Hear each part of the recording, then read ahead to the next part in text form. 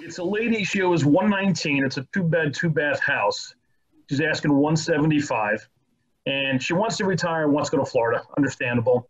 The one thing she said was, "Yeah, I need 35,000 to retire because I want to buy a house in Florida." So I'm just trying to figure out, what's the best approach. Knowing that, I think 175, 170 to 180 is fair for retail.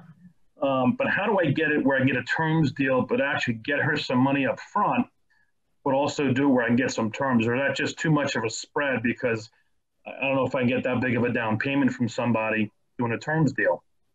No, So you wouldn't. 119 and she needs 35. She owes 119. Her mortgage is about 1130 a month.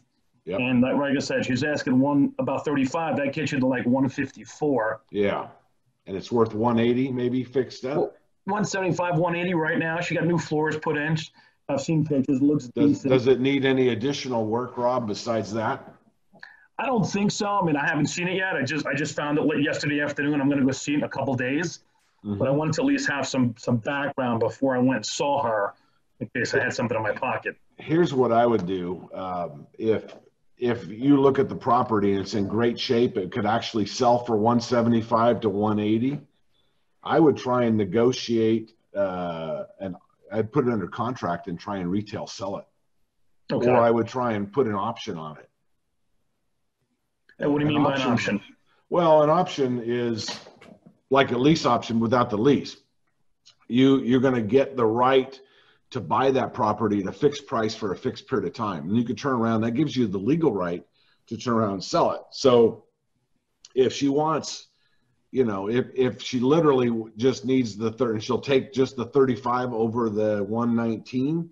I mean, I think maybe I could say, hey, how about 30? How about 25? I mean, I haven't broached that. That's what she asked for.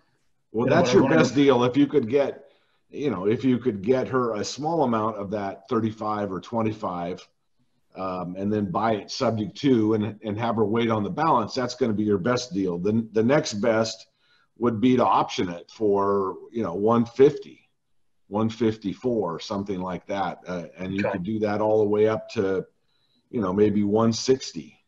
You could put an option under it, and that gives you the right to buy it at that price, and it also gives you the right to sell it. And so you turn around and try and sell it for 175, 180.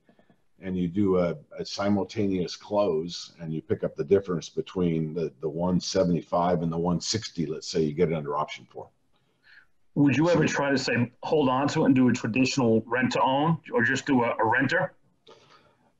You could, but that's going to be dependent on you getting the vast majority of it carried back by her. So in other words, she's going to have to buy you're going to have to buy subject to with the seller carryback. And it sounds like she literally needs some of that money to move. So you can monetize that for yourself. You can monetize those set of circumstances for your own benefit by putting together something that gets her enough money to move, but allows you to take the rest of the profit between the difference between that value and the value that you're going to be able to sell it for. When you have these traditional where people just want to move, I've run into a bunch where people want to retire and move south and they all need their money. Some will say terms, but they need a little bit of money to get the next house.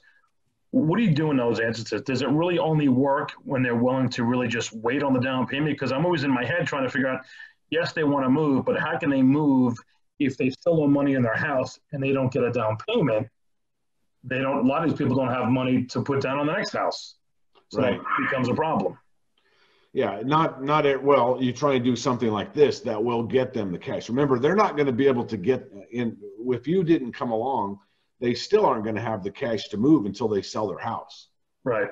So what you just try and do is you try and put together make it easy for them. And you try and, it's like a kind of a wholesale deal. Right. Type thing is what you're doing. I'm really just trying to sell it outright. You still have no risk by doing an option.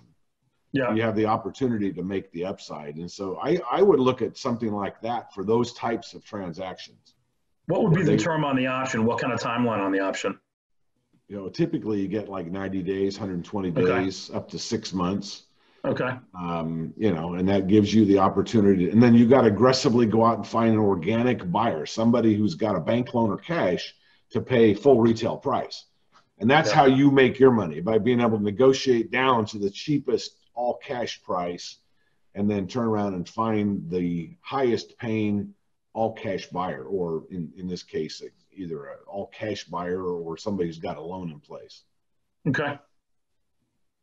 And you can make a good living doing that. Right. Okay. Thank Rob, you. to what I think was your question earlier. Okay, if you're trying to buy on terms from a seller that needs a bunch of cash out to go buy their next house, a lot of times that just doesn't work, because if you're going to buy on terms, you need to get your down payment at 3% or less as a general guideline. Yeah. Because if you lay out 3% and you only get 5% or 10% from your buyer, whatever that spread is, that's your front end payday. So obviously you want to maximize that. Yeah. So you don't want to promise somebody you're going to give them 10% down and you go get 7% down from your buyer. Doesn't make sense. The other way to for the seller to get their cash out, that we were talking about this with one of the other guys, Ishmael, I think, is have the seller go refinance and pull some cash out, and then you buy subject to, and you just take over that existing debt. Now, if they got bad credit, then they're probably not going to be able to do that, or maybe they don't want to do that or whatever. But those are the two ways to get them some cash.